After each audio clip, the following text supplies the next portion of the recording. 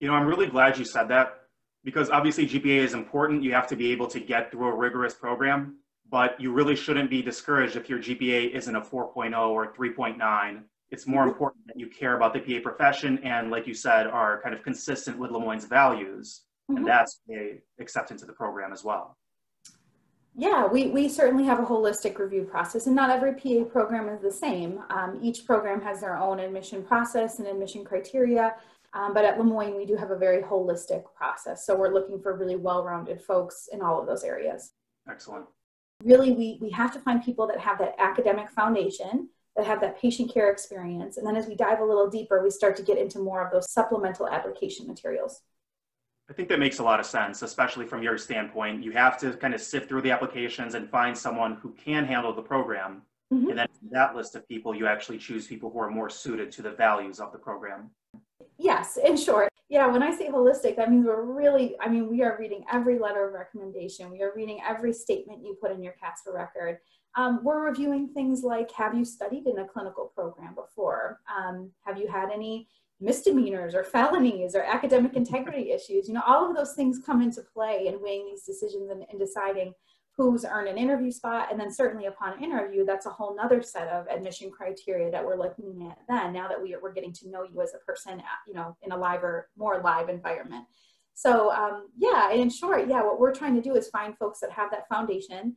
And then we're trying to find the people that are, you know, you can use the term like hidden gems. You know, we're digging through everything to find the right folks. It's not an easy task. No, it sounds really difficult. It does, because many times applicants will reach out and say, you know, here's my stats, and they'll give you like numbers. And they'll say, I have this GPA, I have this test score, I have this number of whatever hours. And those are important stats. That gives us a good ballpark of where you compare to your peers, where you compare to the applicant pool.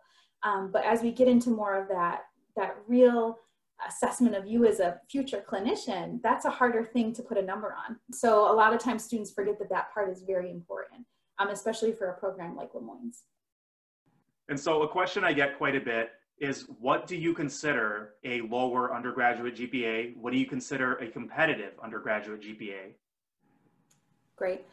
So yeah, every program is very different, and every program has different standards. So at Lemoyne, we can consider a student eligible for admission with a 3.2 cumulative and a 3.2 science GPA. That means you're eligible. You can have a foot in the game. Competitive applicants the last few years, those who we have invited to interview, have had a 3.4 or higher in both of those categories. But again, this is a pandemic year, right? So everything that we normally would tell someone could be out the window. We don't know yet how competitive, more competitive or less competitive, our applicant pool this year. I have no reason to believe that we won't be in that same criteria again this year. So again, eligible to apply would be a 3.2 cumulative and a 3.2 science GPA. And understanding that the last few years, we've really interviewed students who are closer or above a 3.4 in those categories. So the question I probably get the most, and definitely one that I had when I was an applicant, is, let's say you didn't have perfect grades in college and you kind of have like an upward slope in your grades. Let's say you didn't do well freshman year or sophomore year, you had like a 2.1, but then you really got your act together and you got very good grades and your last 60 credits are good. Or let's say you had a low college GPA and then you did a post-bac or a master's, and for some way you prove that you are academically strong in the last part of your career. How would you go about emphasizing that to the admissions committee so that, let's say your overall GPA is like a 3.1, but the last 60 credits were like 4.0. How would you go about emphasizing that so that your application does not get kind of sorted out just by the numbers? Well, if it's any comfort to an applicant, we go through a tremendously detailed review of your record. And we are people with what I believe to be common sense, right? So if we're looking at a transcript, and clearly we see the GPA is on our lower end, any rational person would then do the secondary thing and say, okay, well, let's look at this a little bit more critically. And a lot of those things we can fill in the gaps on our own. You know, we can say, okay, clearly there was just one really rough semester, or there was a really rough start and then they transferred schools. And clearly once they got to that next school, they were, you know, they excelled, they did fantastic. we can fill in some of those gaps on our own without a whole lot of explanation.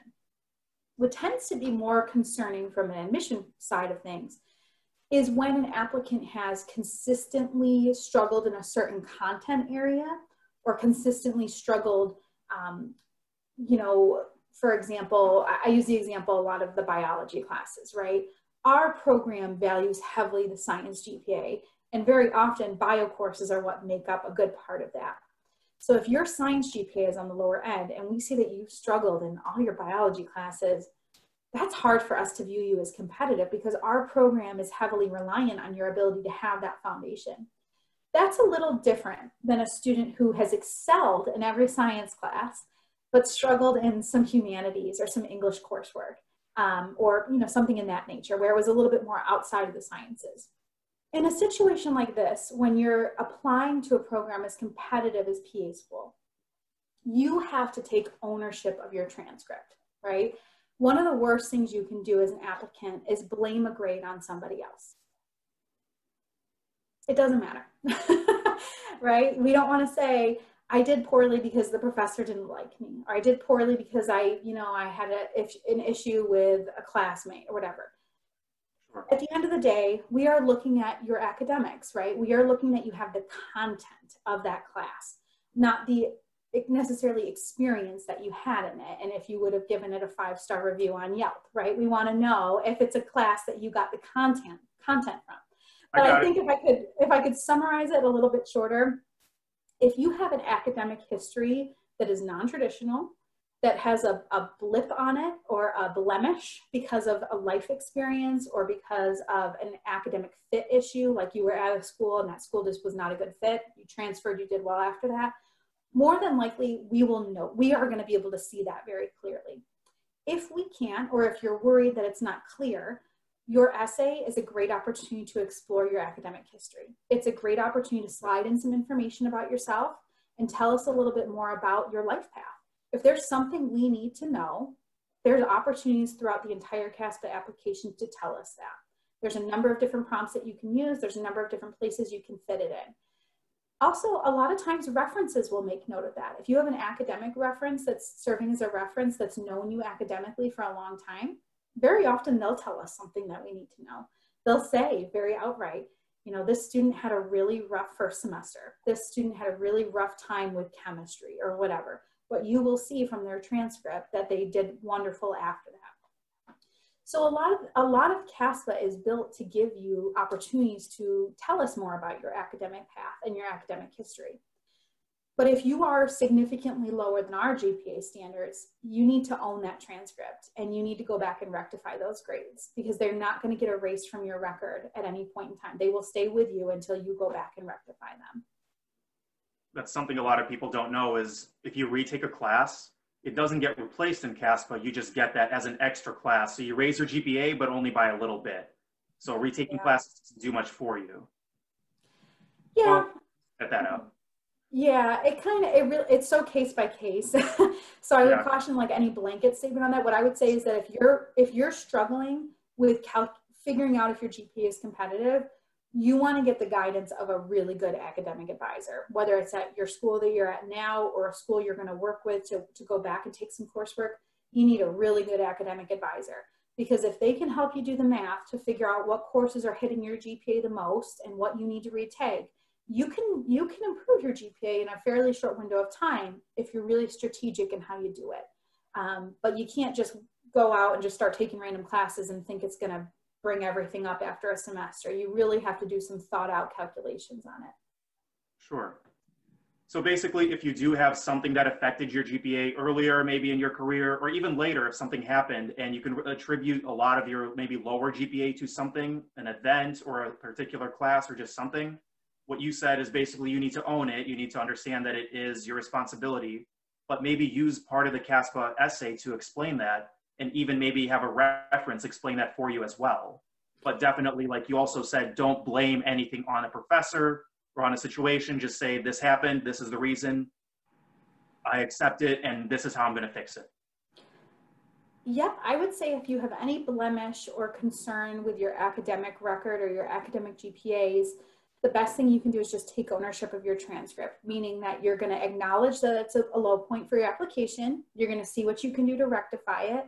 And then if you feel it's important that we know something, you're going to explain it in your application in any part, whether it's in your essay, whether a reference addresses it, or you use a supplemental part of your application, a supplemental question. An opportunity for you to explain that is always helpful. But the most important thing is that you own that is on your record, and that you see what you can do to rectify it. Okay. Just something real quick on that. I had a D+ in jazz dance. Yeah. So somebody with a D+ on the record can still get into PA school and still be, I'm almost done with the first year of PA school. So everybody has their vice. Like, not being able to jazz dance has not held me back from, success in PA school. So just so you know, if you have a D or a C or F, just one of those is not going to hold you back. Don't worry, still apply. Yeah, I would agree. One class is not reflective of you as an entire person or you as an entire applicant. So, be sensitive to that, understand where your weak points are academically, but, move forward, do what you can to rectify it, and, put your best foot forward. I'm really glad you said that. I think a lot of people are just going to breathe a sigh of relief. Like I said, we are looking for academically talented students. There is no PA program in the country that does not want academically talented people. But again, we make it a little bit harder for ourselves at Lemoyne because we also want to find people that resonate with our mission and values and that want to become truly compassionate care providers in their communities. So we make it hard on ourselves to find that hidden gem. But the application process, the interview process is designed for us to find the best fit. So whether you're worried about getting into a certain school or you're worried about the process, just remember that the process is built to help you find the program that will be the best fit for you.